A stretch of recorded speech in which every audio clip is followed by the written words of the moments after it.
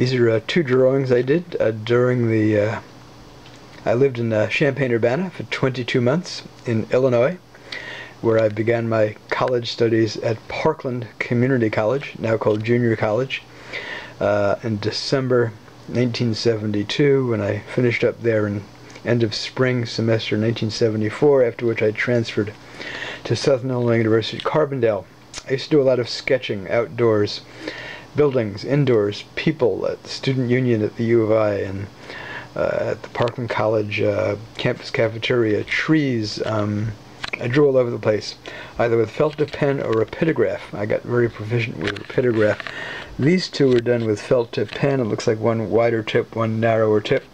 And I was enchanted by a sculpture,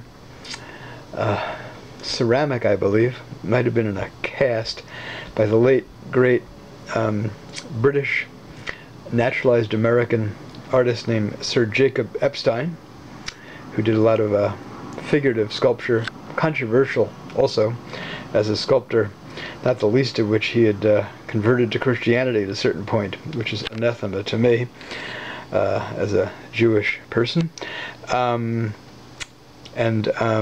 Just the apostasy of that is, well, it is subject for a lot of discussion.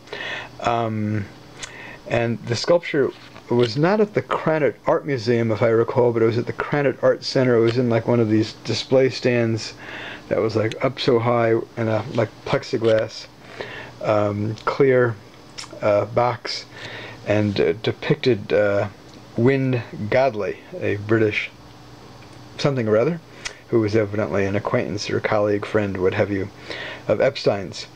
And there's the drawings. The sculpture itself can be found in internet searches. I don't have a photograph of it handy. These are both dated March 14th, 1974, with my initials KS, Kenny Segan. The Akiva came along in Carbondale in 1976. There you have it.